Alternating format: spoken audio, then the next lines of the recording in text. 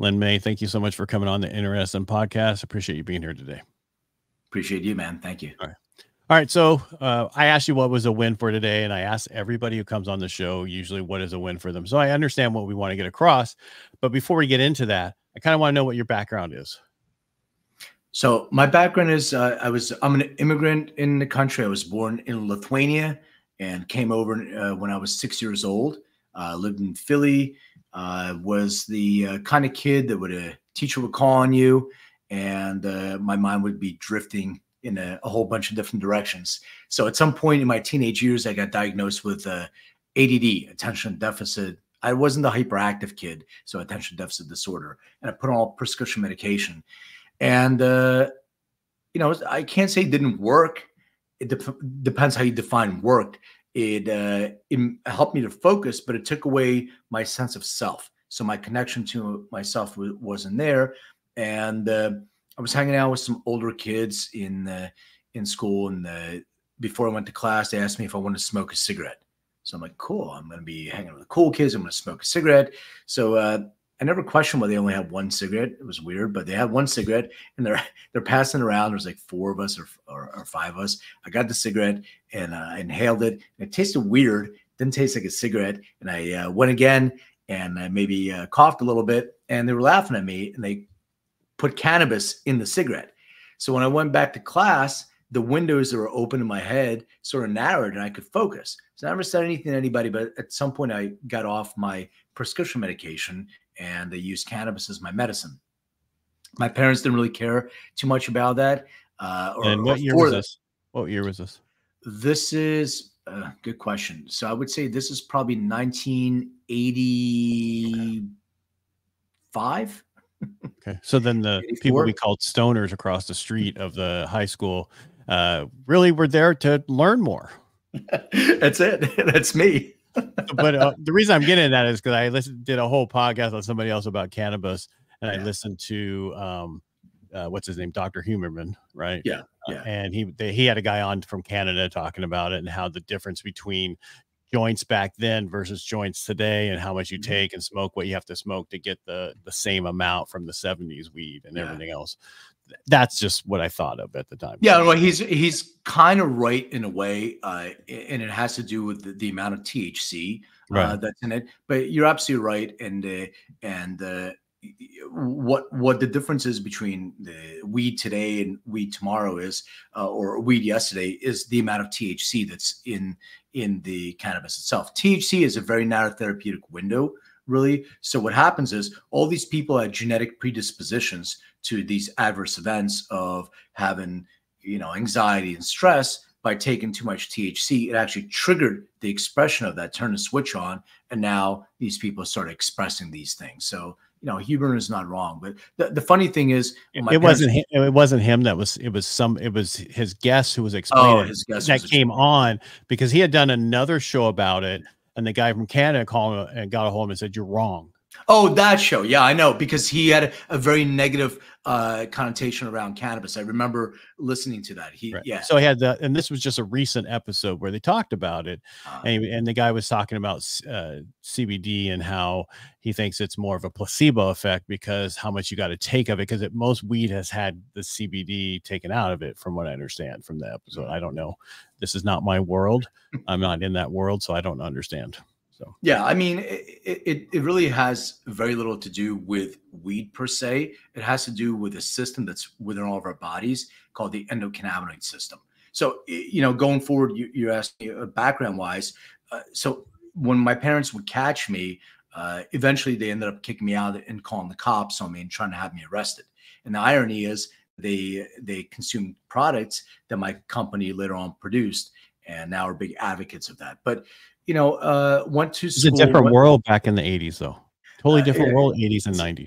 No, it's a different world. We were all, your brain on drugs, and Reagan and Nancy and all that stuff. So, well, they also showed the pictures of people who had the marijuana laced with something else and how it destroyed them and everything else. So, yeah, and that's important, because when you have a black market product, there's other things that are risky. It's risky. If you have a product, it's the same thing as all prohibition. Alcohol prohibition was also problematic for people. But, I went to physical therapy school. I spent my time working at Tower Records, working my way through school at Tower Records. If anybody remembers, it was a Totally remember. Where are you located? California?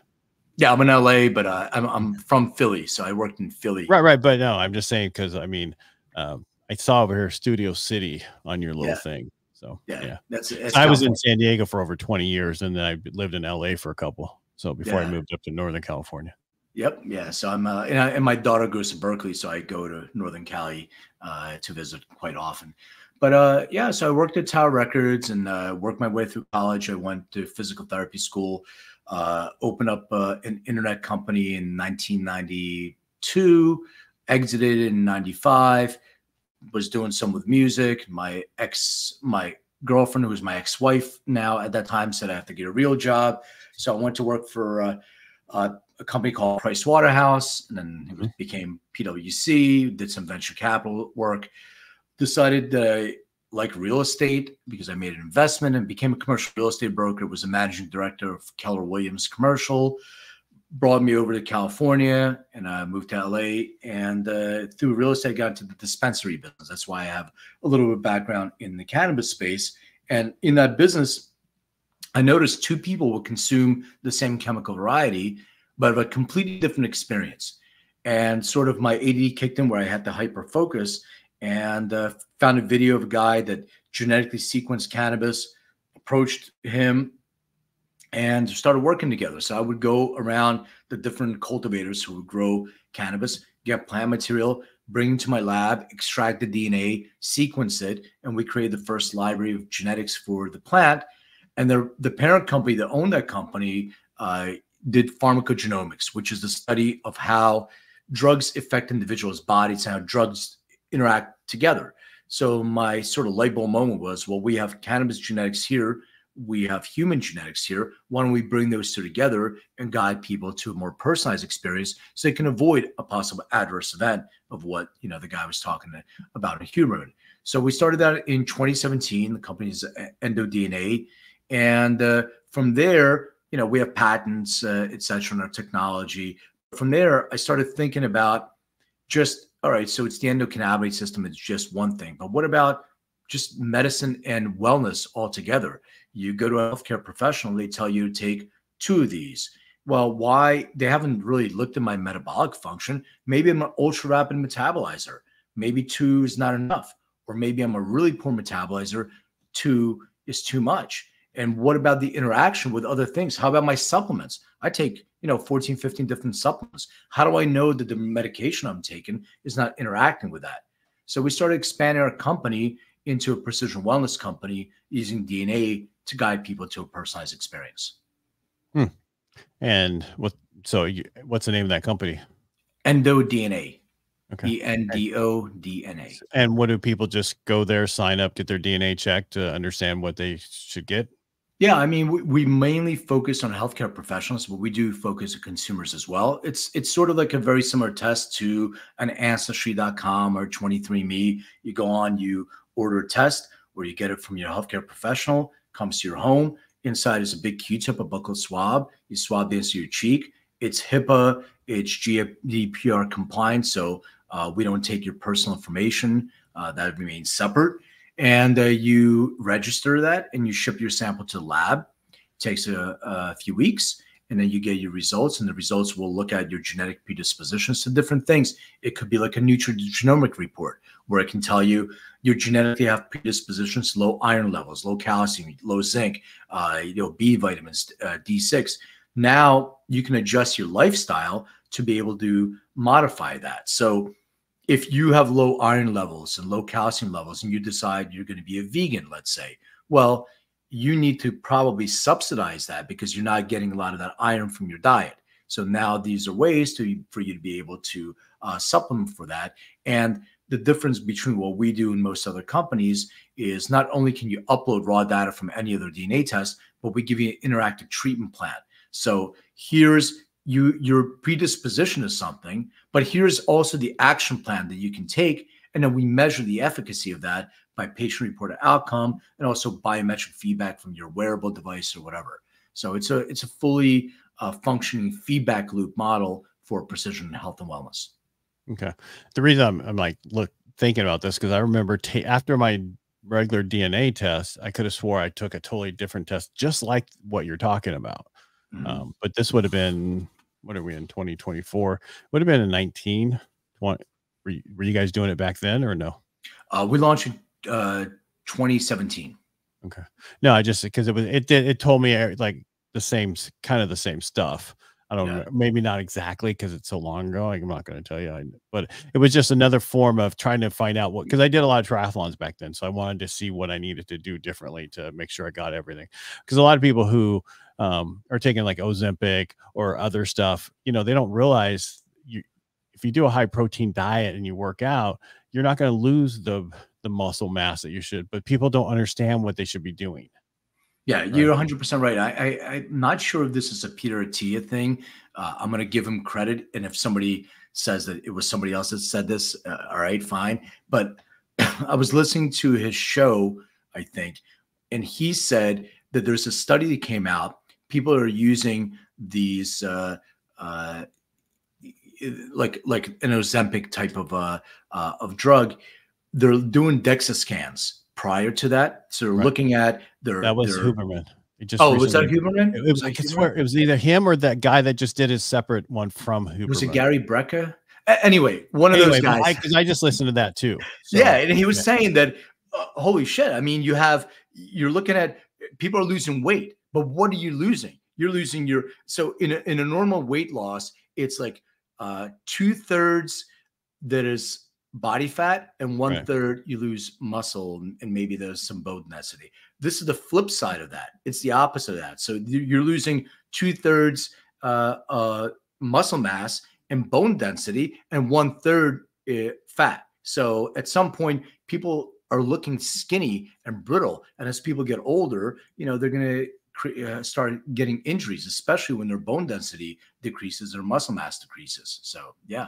Well, maybe this was a different one, but they were talking about how a high protein diet on that stuff and weightlifting, actually resistant training will keep the bone, the muscle there and that bone stuff there, where most people don't eat right on that stuff. They eat the same they were eating, just less of it. Yeah, no, it makes total sense. And I have a few people that I know that are on Ozempic, and what they're saying is they're just not hungry.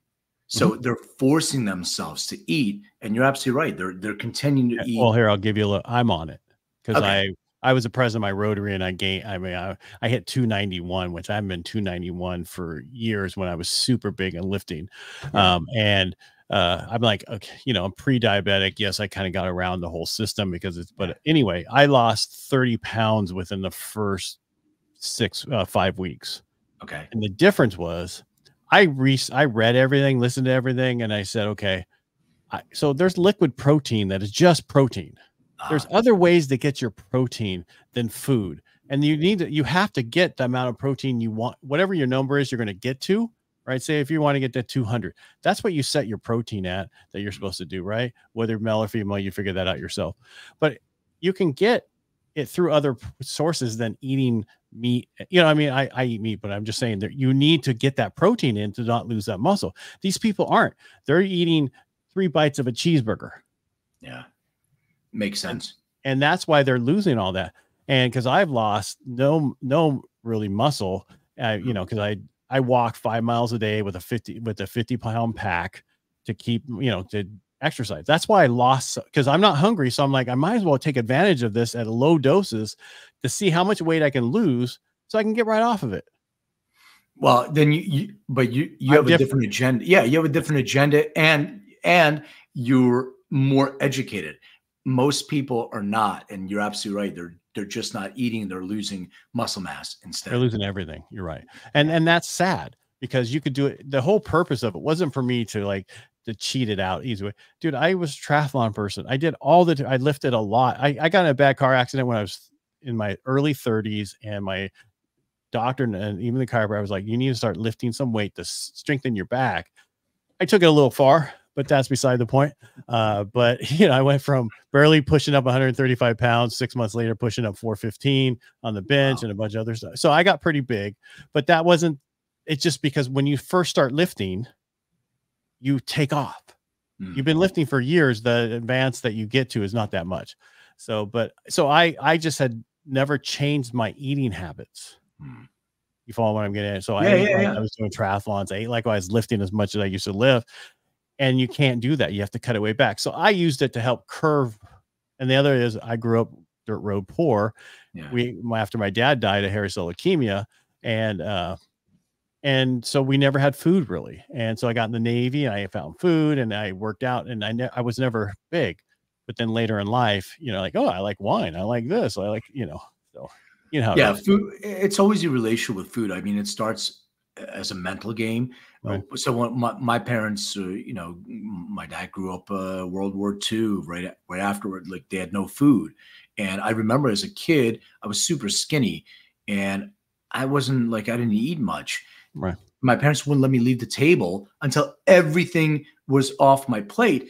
And for kids nowadays, it can create eating disorders. You have to be really careful with kids these days. But for me, I would cry in my food, and my parents are in the living room watching TV, and I'd be like, one pea left on the plate, like I'm done. No, your plate's not finished. So I have this mental connection to food. You can't leave things on the plate. You got to finish everything. Right.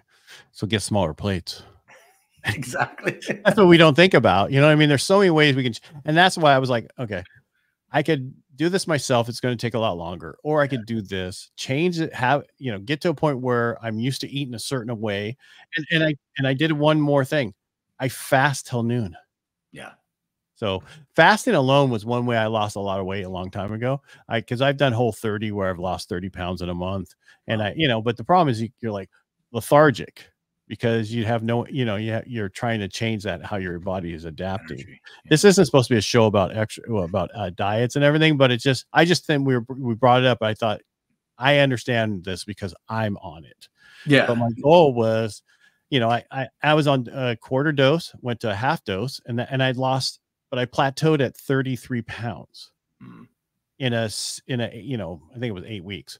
My doctor's like, okay, once you hit 27, whatever that number, for your weight and your height and all that stuff, BP, whatever that's called. He goes, they're going to make you come off of it. So let's hit you to 1 so that you can finish what you want to do. Cause my goal is about 50 pounds. I want to lose. I want to get down to 225 that I haven't been there forever. So. Yeah. Well, that's good feedback. Cause I like I said, I didn't, all I've heard was that, I'm not hungry and you can see people. You feel like you want to be, you're sick to your stomach for a little bit. And then when the doses increase, then it takes about 2 to 3 weeks. And then you get hungry again. That's interesting. But even like, it's interesting you brought that up because of going back to sort of this precision medicine, precision wellness. So they have these doses that are not going to harm you, supposedly, right? You start low and you titrate up from there. Right. There's other things that are going on in your body that you may want to supplement for. So if you don't know this about yourself in advance and you're not eating, like you reduce the amount of eating that you're doing, how do you know what you need to compensate for? Maybe you need more calcium. Maybe you need to eat more spinach or broccoli. Like, how do you know these things? So, but by understanding your genetic predispositions, it allows you to have better control over your lifestyle so you can control the epigenetic expression. And that's sort of how, what the goal of what we do is. Because I even during this time, I put one of those sensors on for glucose. Yep. Oh, 4 weeks in, I was like dropping, like my blood pressure, not blood pressure, but my glucose was so low. My wife's like, you got to eat something. But I felt fine. Yeah, I did the same thing. So here's an example. If you go to a regular doctor, I am petrified of getting my blood drawn. And I'm all tattooed. Yeah. So I don't mind the needles. It's Dude, not the I have needles. my own personal cuff. Dude, you know exactly what I'm telling you, man. People don't understand. They're like, "Oh, what do you mean? Your needles?" No, it's not about that. So I went to go get my. They're trying to tell you have high blood pressure through the roof. I went to get my blood drawn, and blood drawn or blood pressure. So I thought no blood drawn, okay. Blood pressure, but also blood pressure also. But I went to get my blood drawn. So I fasted. You're supposed to fast, or at least I thought so. They asked me, "Did you have water?" I was like, "No." Well, drink something to give me some water. I get really, really stressed. So just so I haven't eaten meat in 15 years. I do eat fish. I don't eat sugar. So I drink alcohol once in a while. So that's my sugar and fruit commerce to that. So I take really good care of myself. I focus on everything. I do all my microbiome testing, everything. So I'm pretty healthy. So I go get my blood drawn, and they're taking my blood. And at some point I hear Denise, and I can't see anymore. So I'm passing out. And they run over, and they're like, "Oh, well, let us get you some juice." They gave me some juice. Like, "Okay, you feel better?" Yeah, like, "Yeah, I'm okay." "All right, we're going to continue." I'm like, "What do you mean?" They go, "We have to pull the needle out because you're going to go down." I said, "I told you guys, don't sit me up, like lay me down." So they're got my blood, and I come back and I talk to my doctor, and I have a functional medical doctor. So I'm talking to her, and she's like, "Everything looks great except your blood glucose level is high." I'm like, "Well, it doesn't make any sense. I don't eat sugar." Like, well, I know why. I think exactly because of my cortisol level, because of the stress. I secreted cortisol into my bloodstream. It actually raised my blood glucose level. So a doctor that doesn't know this whole history, they would say, "High blood sugar, let us give you a pill for that." So what she said, if you're concerned with glucose monitors. So I wore the same thing as you, and I started monitoring what I'm eating, what my blood glucose level. And it's funny because I had like a Starbucks drink, not even like a fancy sugary drink like a matcha. My blood sugar spiked. I had a Thai noodle dish. My blood sugar spiked. So I started looking at that and what the things I'm putting in my body. But it was definitely that blood glucose level that spiked because of my cortisol level, because of the stress. So these are the things that you have to learn about yourself and know before you say, "Hey, give me a pill for that," which is what we're used to. Right. And it's really look at it multiple times, because I was taking AG1, AG1, and I went into the doctor like, "Oh, your liver thing's so high off the thing." I mean, I know exactly what it is. It's AG1.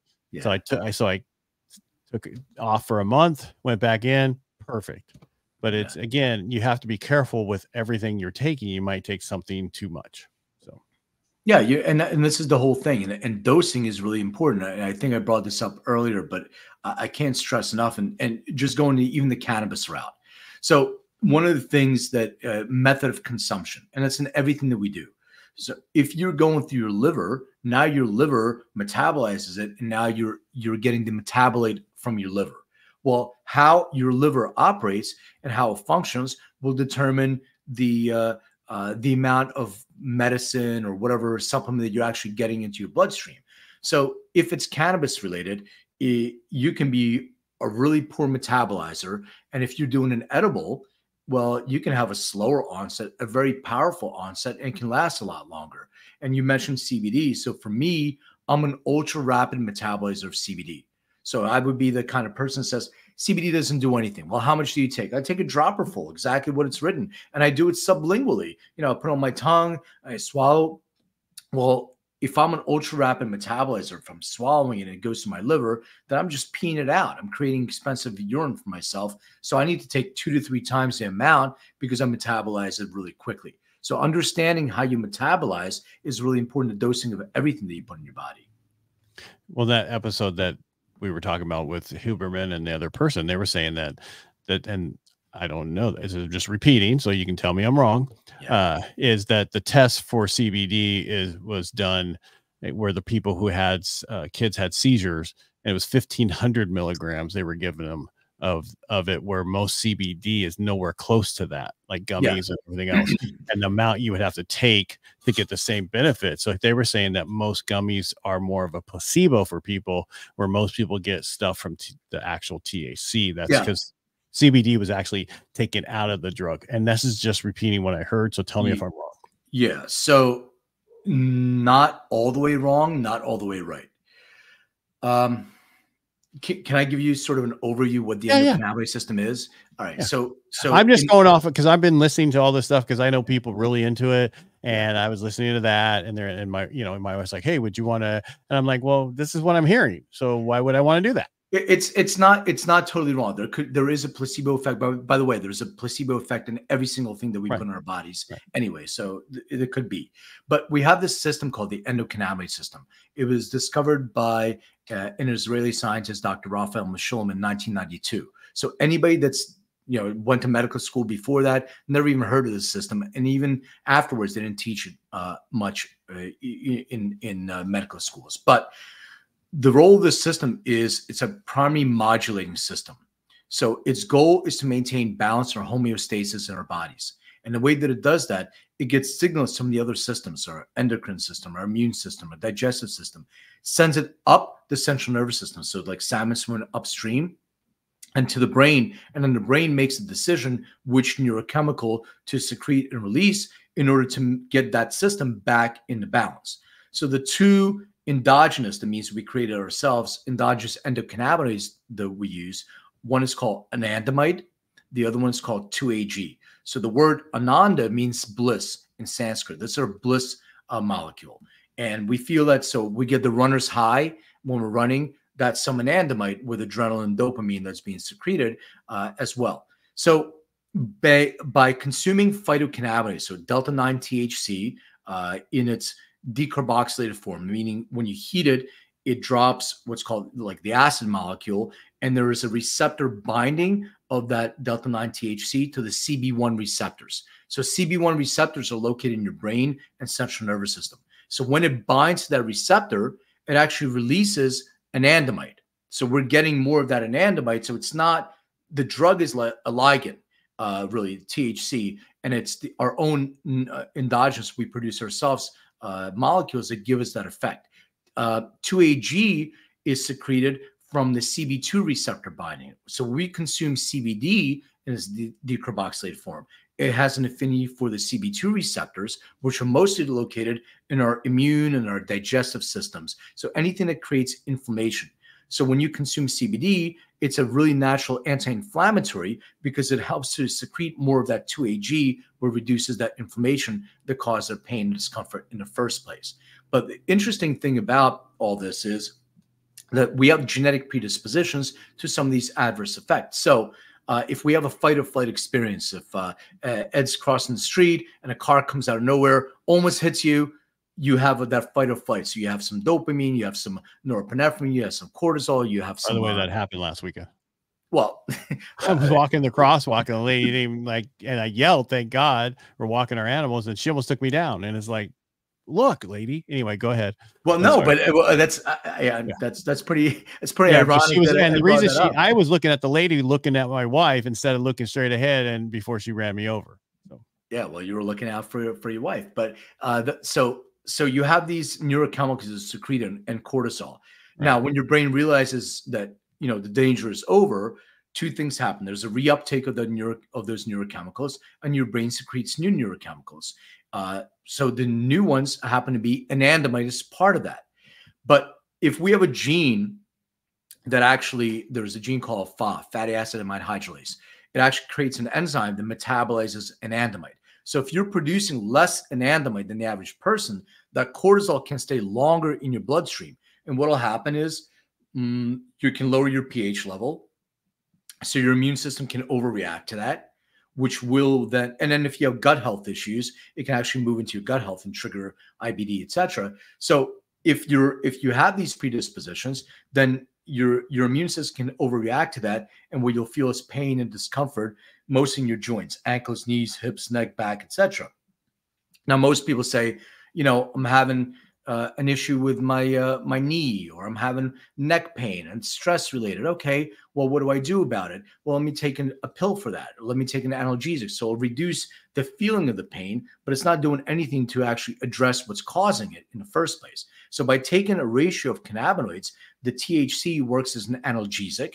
So it actually binds to your receptors and addresses the feeling of the pain, while the CBD is supposed to reduce the inflammation that's causing the pain to begin with. So to answer your question all the way back to the study that you're talking about, the study is for a drug called Epidiolex, and it was created by GW Pharmaceuticals that was then acquired for a few billion, more than a few billion, by Jazz Pharmaceuticals, an Irish company. And their focus was specifically childhood epilepsy, or something called Dravet syndrome. And the people that were talking on Huberman are correct. The amount of CBD is 5 to 6 times higher than it is in your normal quote unquote dose that you would get, somebody in a store that bought CBD. But here's the challenge. Number one, it's for a specific disease and condition. So they found that the amount of CBD to address that condition has to be high. And they're probably right within a certain range. Number two, they have a black box warning that it can cause liver damage. So you have to find, and they never did a metabolic study or a PK study to find out, pharmacokinetic, to find out what the dosing is based on metabolic function. They just did an average across the board. But for some people, taking too much CBD can actually create some liver challenges. But this is what your way.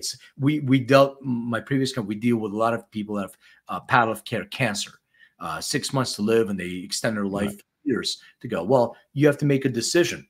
Is it quality of life, or am I going to be sedated all day? Well, you know what? I'd rather have better quality of life, and I'd rather not be in pain, and is it going to damage my liver? Possibly, but you get to make that decision as an individual yourself with knowledge you learn. Well, they were just saying, he was just saying, use the THC because you get more of the relief than if somebody wanted to take a CBD gummy for sleep, to sleep better.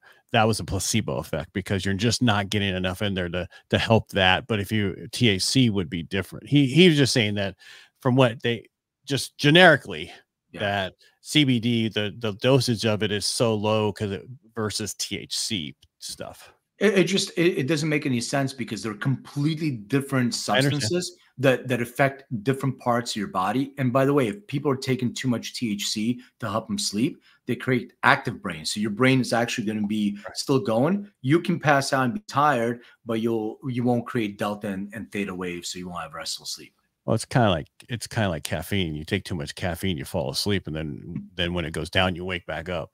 Right? Exactly. Yeah, exactly. Yeah. Right. Len, anything else you want to get across today before you go? And how do people find you? No, just the only thing that I want to get across is that we're all individuals, and when we are taking and putting anything in our bodies, we should know genetically what is our genetic GPS. So we know where our own personal potholes are in our own road. So with that knowledge and understanding, we can make better decisions about our own personalized health and wellness. So where people can find me, I am on all the social media platforms, Len May, and I think it's Len May DNA on Instagram, LinkedIn, Len May. Our website is Endo DNA.com. I also have a podcast called Everything is Personal, wherever you can find those. And I have a book called Making Cannabis Personal, and you can find that on Amazon or wherever you buy books. All right. Thank you so much for being on the show today. I really appreciate you being here. Appreciate it, brother. Thank you.